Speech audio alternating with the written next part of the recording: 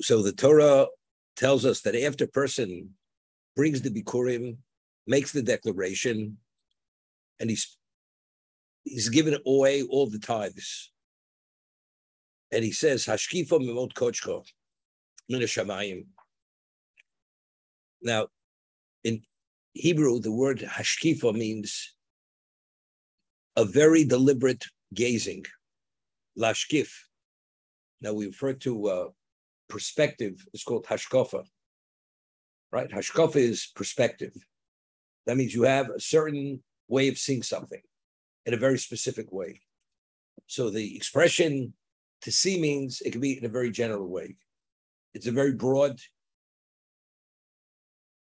spectrum. Seeing, you see specifically, you see generally, you have an inkling, but Ashkifa is a very deliberate, specific type of gazing. So Hashkif Mod Kochko, you should gaze from your holy abode, Min HaShamayim, from heaven, Ovorech Esamcho Es Yisroel, your people Yisroel, Veisa Adama Shenasat Tolonu, and the earth that you've given us, Kashen Ishbatlo V'Seinu, as you promised to our forefathers, Eretz Zovus Chalum V'Vosh. Firstly, when you make the supplication, he's asking, Uvarech Esamcho. What do we have to add? Es Yisroel. Es Yisroel, your people, Yisroel. Esamcho. Why is not, God has no other people other than Klal Yisroel. But yet, when we say he should bless us, he should gaze from heavenly abode and bless us, it's Abcho Yisrael, your people Israel. In an earlier parsha, we find that the words Bnei Yisrael are mentioned in one pasuk 5 times. There's no usage of pronouns. Bnei Yisrael mentioned over and over in one pasuk 5 times. We know the Torah, when it chooses to use verbiage, it's something very specific. There's nothing superfluous. So if that's the case, why does the Torah repeat itself 5 times in one pasuk, Bnei Yisrael? So the Midrash tells us that a person has a child that he loves, or his wife, he never refers to the child with a pronoun. It's always by name. Why? Because whenever the parent mentions the name of that child, it evokes a feeling of love and warmth when he mentions that name, rather than saying him or her, by mentioning the name. So that the Torah says the word Bnei Yisrael, those words, 5 times in the same pasuk, it's an expression of love that he has for us. Now the question is, well, why is it mentioned 5 times? Why not 4 times? So Rashi says over there, based on the Midrash, it corresponds to the Chamisha Chumshi Torah. It corresponds to the 5 books of the Torah. So the way we explained it then was, why are the Jews so special? Why do we have that special place in Kaviyochel, God's heart, and God's vision? Why? Because we accepted the Torah. That it mentions Bnei Yisrael, which is an expression of endearment, is the Torah, by mentioning the 5 times, it's because we accepted the Torah, which is 5. That's how we explain Rashi over there. Because if not for us, the world wouldn't continue. So the whole value of existence is only because of Bnei Yisrael. Therefore, there's a special endearment, and therefore the words Bnei Yisrael mentioned 5 times. We're asking God to gaze, to see us in a very specific, exacting way. Your people, Amcho Es Yisrael. When we mentioned Yisrael, first of all, why we called Yisrael? We're called Bnei Yisrael. We're not called Bnei Yaakov. Right? The children of Yaakov were called Bnei Yaakov. Also, they're called Bnei Yisrael, but we're called Bnei Yisrael. Why was he given that additional name, Yisrael? Because when he had fought the angel and he was victorious over the angel, so the angel said, and Hashem says later, your name will be Yisrael, in addition to Yaakov, because you lorded over God and man, and you were victorious, therefore you are Yisrael.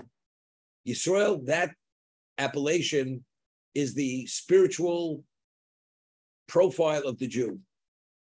That's what we're part of eternity. It's Amcha. We're not just Amcha. which is not an ordinary nation. It's Amcha Yisroel. It evokes to Hashem by saying Yisroel, we are that spiritual people. We descend from what? From Yaakov. We have that characteristic. We have that same neshama, which is part of eternity, which corresponds to every aspect of Torah. Let's talk about Hashkifa. We find that when the angels had left Avram Avinu, the three angels who Avram hosted, so it says, two of them went to Sodom. What happened to the third one? The third one came to inform Sori Menu that she was going to have a child. It was not necessary for him to continue. But two of them continued to Sodom. Why did they go to Sodom? One went to save Lot. The one who came to heal Avram Avinu went to save Lot. That's Raphael. And Gabriel, dark angel, went to destroy Sodom. That's what they were two. So when they went, after Avram Avinu concluded his dialogue with Hashem, originally he had supplicated maybe the 50 tzaddikim, maybe the 45, and so on and so forth. God says the no tzaddikim, they will be destroyed. So then now they're going to Sodom, and it says Vayish Yashkifu Apnei Sodom. They gazed on Sodom. The angels that go on Sodom, they gazed. So Rashi says the word's gazing. Whenever it says gazing, it means midas adin. God means the attribute of justice. They're going to destroy Sodom. That's the Hashkifu. And here we find the word Hashkifu, right? Hashkifa no, to gaze in a very exacting way in the context of the ultimate bracha. So Rashi cites Chazal elsewhere that we find that when you give matnas aniyim, when you give charity, I mean the Kohen, the Levi, the widow, the convert who doesn't have share in the land, you're doing an act of gemilas chesed. That doing gemilas chesed could overturn midas adin to midas arachmin. That's hashkifa. But what is the mida keneged mida? Why is midas adin to be mashkif? To be very exacting, because that's what midas adin is, exacting.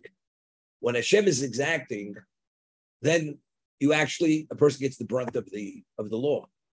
But if Hashem is willing to give you some leeway, not to give you the full brunt, that's not lashkif. That's not an evaluation which is to be immediately delivered. Hashkifa means so. Therefore, just as midas adin is exacting, why did the person give charity to the poor person? Why did he take the poor person into account and have that level of consideration? Because he went and he appreciates the predicament and the situation of the poor person. So therefore, we're asking Hashem, just as we were mashkif, as we were focused on the needs of the Levi, the Kohen, the convert, the poor, the widow, the orphan, he should also mida keneged mida to gaze upon us in that exacting way in what? In the positive. So therefore, the same term used regarding midas adin, the attribute of justice, we find in God the attribute of mercy and the chesed. Therefore, the term hashkif mod kochko, we're asking Hashem to gaze, to evaluate what we've done in terms of mida keneged mida, measure for measure, and therefore, ovarech es amcha es Yisroel, and the earth which you gave us, which is the land of Eretz Zomas Chuluvosh. What do we have to refer to it? The land that you promised our forefathers. What do we have to refer to as the land which flows with milk and honey? You know, for Hashem to perform a miracle, you have to have a special merit. And even if you have a special merit, miracles don't come easy. Because God's not going to alter nature to bring about a supernatural event unless it's something which can be monumental. So if that's the case, gaze upon us and bless the land Eretz Zomas. Give you an example. You have desert land and you pray to Hashem, you should gaze upon this location and it should flow with milk and honey, the land, and should have only bounty and blessing and everything. The desert is a location of desolation, total desolation. Nothing grows there. And all of a sudden, you have a lush forest. You have orchards, you have vineyards, something that's miraculous. Eretz Yisrael, within its makeup, is naturally a land that flows with milk and honey. However, if we misbehave, if we transgress, Hashem turns off the tap. When he turns back on the tap, when we're worthy and deserving, it's not a miracle, because that's within the capacity of the land, because the land in its essence is a land that flows with milk and honey. You understand? If we've been given, our portion be the Sahara Desert, and we beg, all of a sudden Sahara Desert becomes an oasis, and everything grows there, and there's bounty there. That's an obvious miracle. Eretz Yisrael, it depends based on our behavior. We behave properly, and we do exactly our lifestyle, our behavior conforms with the Torah. Then the land functions as Eretz Chol V'Dvosh. That's the essence of the land. It's like a person fertilizes his property, and he plants it properly. It's going to give forth its bounty. And Eretz Yisrael, it only functions within the capacity Eretz Chol V'Dvosh if the Jews behave within the spiritual realm. You ate properly, this land functions as Eretz Chol V'Dvosh. You misbehave, then it becomes total desolation. But it's not a miracle. The other side of the coin is not a miracle, because that's the nature of the land, and nobody understands that, but that is the reality. It has to meet certain criteria of spirituality, then it functions in its essence. Its essence of Eretz Yisrael is Eretz Chol V'Dvosh. Therefore, it's not a miracle. That's why when we refer to the land that you promised to our forefathers, and we have to be specific on what is that land? A land that flows with milk and honey. For that reason.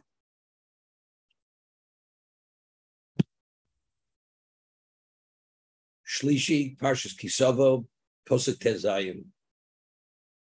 Hayom Azeh Hashem Elkechem Tzavcho Lasus Zachukim O'eler.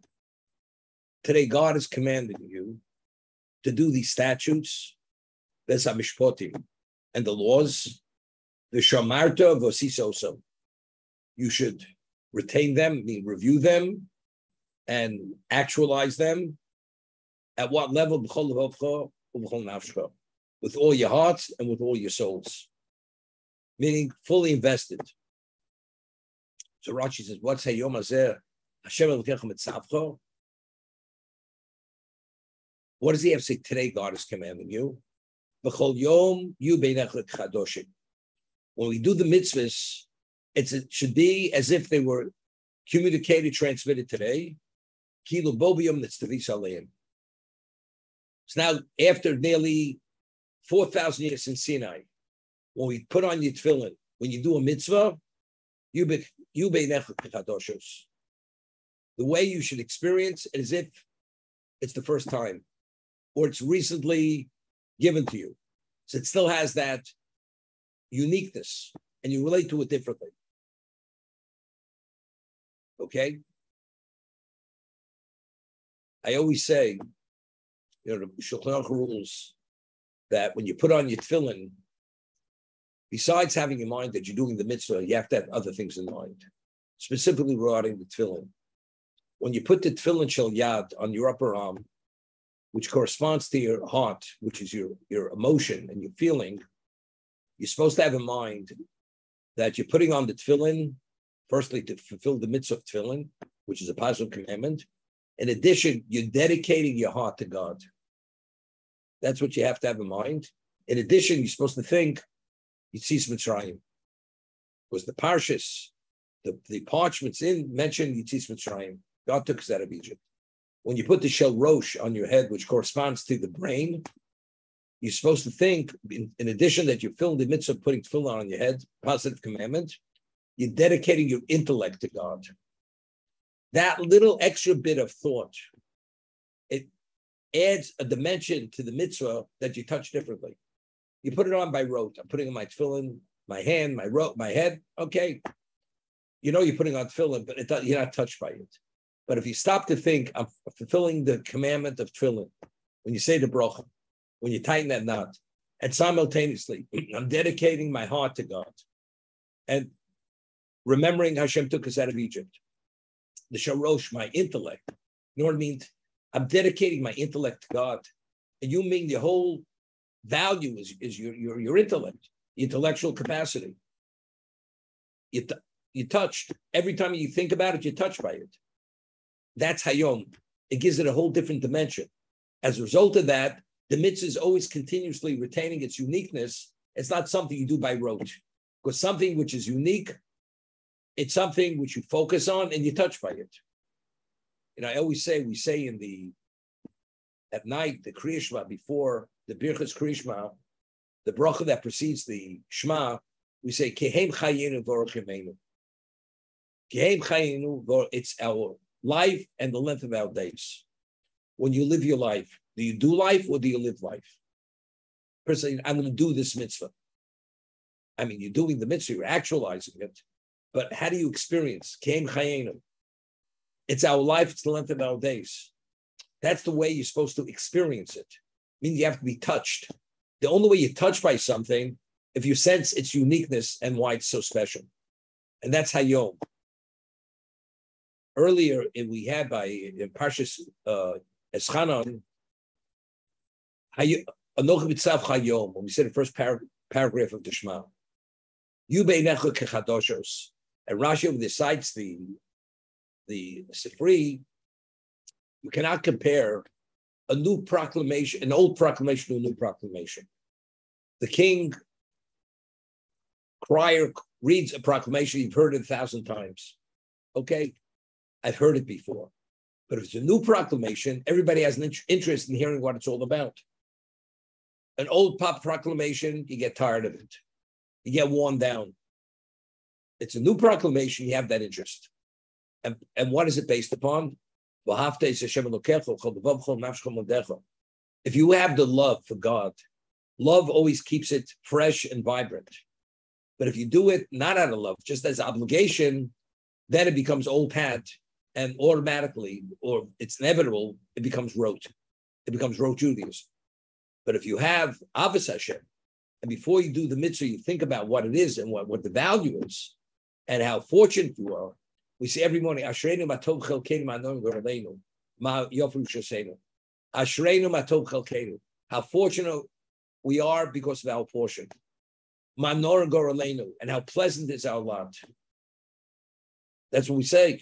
So if you're saying it and you focus on that, and you understand its value, you're touched by it. And that's the Hayom. Because if you see it as something which is recent or today, it gives it a different dimension of value. We're going to stop here. If I can ask a question, you can answer it.